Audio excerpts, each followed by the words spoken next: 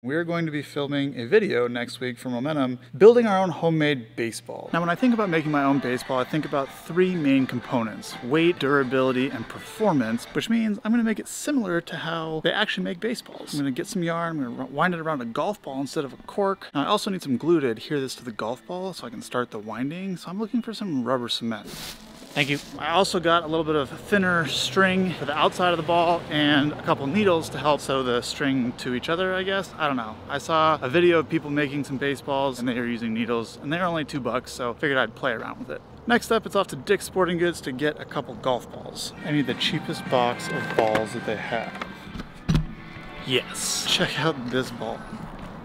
This baseball is definitely gonna be shit, so I'm gonna use the shit golf ball inside of it. So the plan here is wind the red around the golf ball, make it somewhat big, and then wind the white. And occasionally as I'm winding it, I'm gonna put rubber cement to like hold everything together and hopefully kind of create some layers of glue.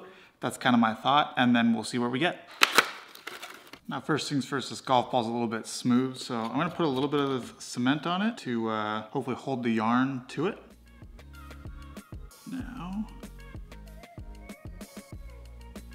Now, one thing I'm gonna have to be careful of is all the yarn is building up in one place, which is gonna make it oblong, so I'm gonna have to change where the yarn is crossing over as I rotate the ball to kind of even it out. All right, so this is what we got right now. It's a little bit soft, it's a little squishy, is what I'm noticing.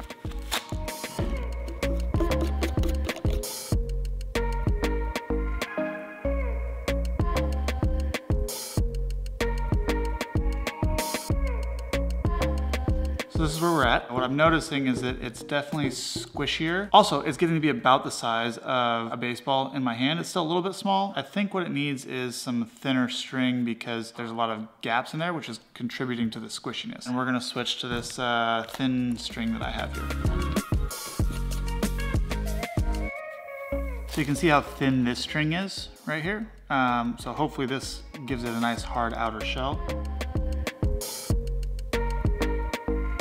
So this is what we have right here. Ball's about finished. I don't like how squishy it is. I feel like it's not gonna have very good exit velocity. It's not hard enough, but it's round. It's about the same size as a baseball, just without the leather and the seams on it. So I'm probably gonna sew some seams on this at some point. The seams that I would want on a baseball to make it move a whole bunch of different cool ways. They're not gonna look like normal baseball seams. It weighs about the same as a baseball right now, probably a little bit less. I would put this probably like 4 ounces, 4.5 maybe, whereas a baseball's 5 to 5.5. So I got a little room for glue there, so let's do that and see where we come out in the morning. It's the next morning and the rubber cement has had a chance to completely dry. This ball is still kind of squishy. It's a little bit tacky, so there's gonna be no problems with it slipping out of your hand. There are, however, some holes, and I don't know if the camera can see this or not, but you can kind of see in through the string. And so those air pockets are what's making the ball kind of squishy. And you can see how much it squishes and deforms. One thing I'm worried about is that when this ball gets hit or thrown, the adhesive won't be strong enough to keep the strings tied together and the ball will start unraveling. So I am gonna get some Flex Seal and I'm gonna spray it on here and see if that provides a rubbery outer coating that seals the string together and makes the ball a lot more durable.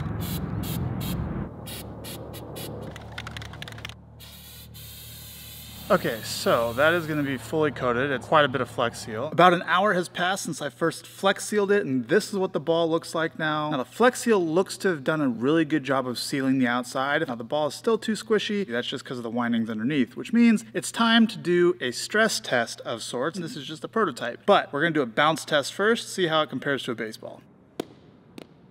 So as you can see, the balls bounce about the same height when they're just dropped, but as you add some speed to it, the baseball bounces significantly higher. So I imagine as I hit it with a bat, it's not gonna come off with very good exit velo, but let's find out. First up, we got a baseball. 76.5. Now my guess is when I hit this, it's gonna be maybe 25% less than that. 70. Okay, I was definitely not expecting to hear that sound and that ping come off it. That's gotta be the golf ball inside. I mean, 70 is not that bad. It flattened a little bit on one side right here, but it doesn't look like the Flex Seal broke at all. Let's see if it wobbles. Yeah, so there's definitely a little bit of wobble to this, but I imagine as you're throwing it and hitting it, you're gonna hit it on different parts of the ball every time, so that probably isn't gonna matter too much for a homemade baseball. We're not trying to be perfect here. I'm gonna hit it again.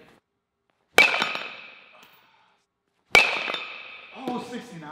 This thing is holding up really well for just a prototype. Like, this is gonna be playable. So 59 on the first throw. I'm gonna throw a baseball at the same intent to see if there's any difference in velo between the squishier ball and the baseball. First up, homemade.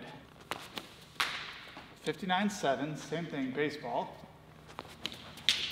Well, I didn't throw the baseball into the gun well enough, but basically the exact same speed. So there might not be a velocity difference out of the hand. However, I do think that the homemade ball is gonna slow down in the air on the way to the plate more than the baseball will. There sounds like there's more drag to it, which means that the ball will actually move more and be tougher to hit than the baseball will, which I'm liking. All right, next up, I'm gonna throw a curveball, see if there's any difference in grip on the ball.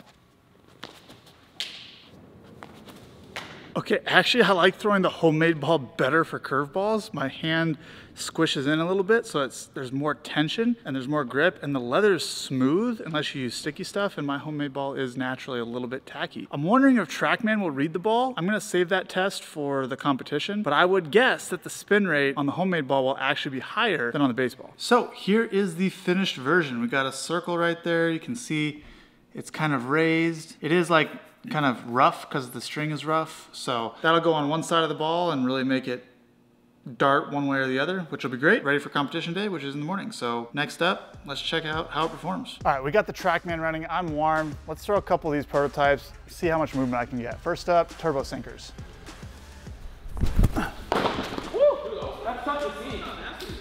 That thing moves a lot. Let's try again. Turbo sinker. Let's see if I throw a strike. Okay, that wasn't as nasty. No, didn't have as much run. I gotta get my hand out. Oh! Better. Dude, that's gross. I was there. These are reading on TrackMan, 0 vertical movement, 24 inches horizontal. This is nuts. All right, let's throw a four seam. Four seam? Yeah, see if I can keep it straight. Oh my god. Dude, that four seam was 25 inches vert, 0 horizontal. That's nuts. You cannot hit this, Eric. I'll hit a 450. Oh, look at that ride cut. So when I want to throw the turbo sinker, I hold it like this and it breaks away from the patch. So when I want to throw the four seam, I hold it like this. So we're gonna try a curveball now. Oh, dude, that was gross. That's gross. That was gross. I should have entered this ball into the competition. All right, -7 vertical, -15 horizontal, so more of a slider. Let's try to get top down. Oh, yes! Dude, that's gross. That is disgusting. Scary time. Oh! 81! 81! You want to hit that? Are you cool if I hit it? I'm down to hit it. Let's go. All right, so this is way too fun. Eric's gonna step in the box just to hit a couple real quick. We gotta get back to the challenge, but I want to punch him out with this. I'm actually gonna try to hit a nuke then, okay? Okay, I'm gonna try to strike you out, so. That's fine. Cool, I'm going turbo sinker. That's nasty. No, it's not. I would have hit it. What are you talking about? I almost hit it. I made contact with it. That's 0-1. All right, cool, we're going turbo sinker again. Oh, yes!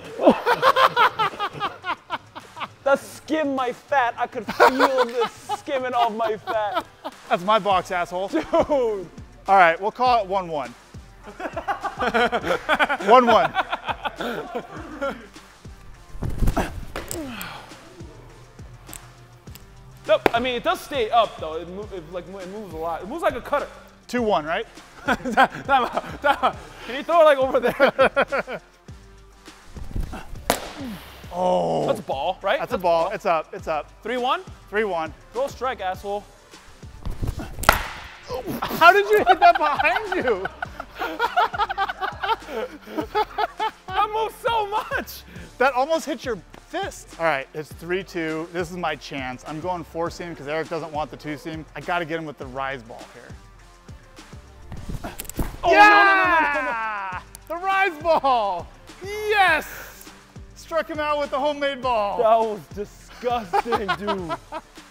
It just kept on going. All right, so the results are in. This is now my new favorite baseball to throw. I'm definitely throwing live ABs with this, but back to the competition. That's it for the vlog. Hopefully you enjoyed the content. Check out this last video. See you guys in the next one.